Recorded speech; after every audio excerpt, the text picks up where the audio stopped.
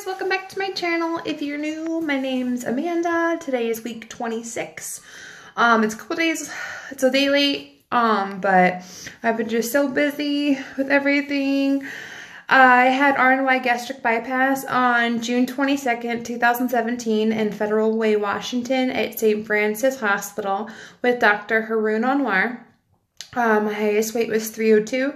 Surgery weight was 266. My current weight is 182.7. So that's a loss of 120 pounds since my highest weight and 84 pounds since surgery. I'm breaking out like crazy because it's my time of the month, but my ablation has made it pretty much next to nothing, which is really nice.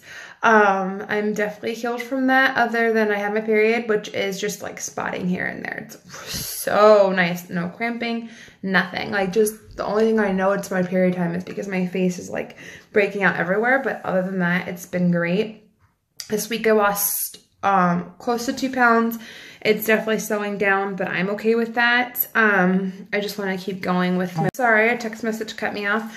But yeah, this week my eyes, I definitely can almost see 20/20, which is great, and I just keep using my drops, and I'm super excited.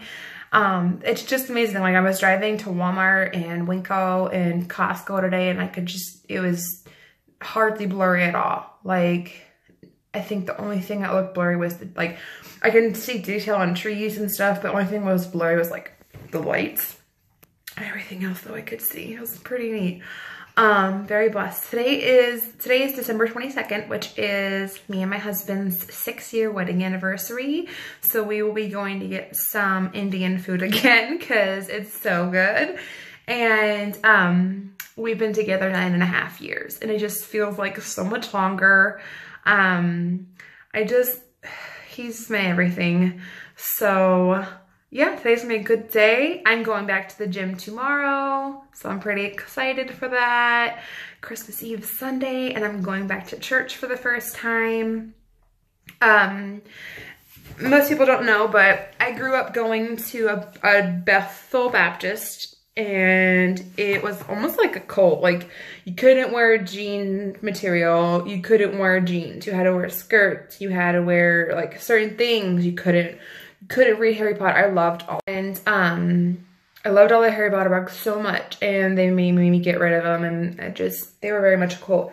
Anyway, I went to Christian school for a couple of years, and then the church kind of separated into two, like, because like it was just becoming ridiculous.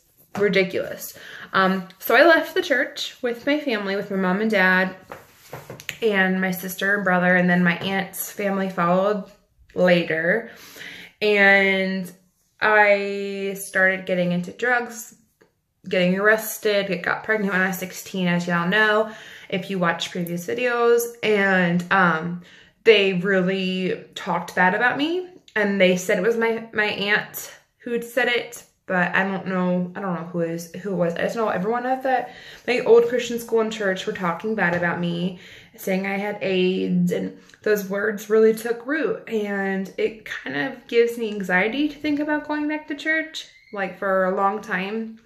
And my mom is really deep with the Lord, and sat down with me on the phone for about 2 hours and told me about how words can seed and root into your life. And I need to forgive those people and move on, and I need the fellowship of other Christians. So I am going back to church on Christmas Eve, because that's honestly, it was the first Sunday after healing from 2 surgeries. So we will be going to church with my son's best friend's family, and we're pretty excited. I'm pretty excited for my children to hear the word, and my husband was raised Catholic, so I really hope he comes too. I'm not really pushy about it, but I really want him to. But if you don't, I'm not pushing, you know, Christianity on anybody. If you don't believe in Christ, that's fine. That's your opinion. But this is my channel, and I believe in Christ. So I'm just really excited to get back to church. And what else is happening this week? I think that's it. My husband work this week. This is his first week back to work. My son was home, so I got to sleep in. It's just been nice, and I've been eating well. I got pretty much every vitamin in. I missed one dinner time vitamin. I have a container in my dinner time vitamins. I forgot, but that was one time. So I'm pretty proud of myself. Yeah. So this week's been good. I will see you next week for week 27.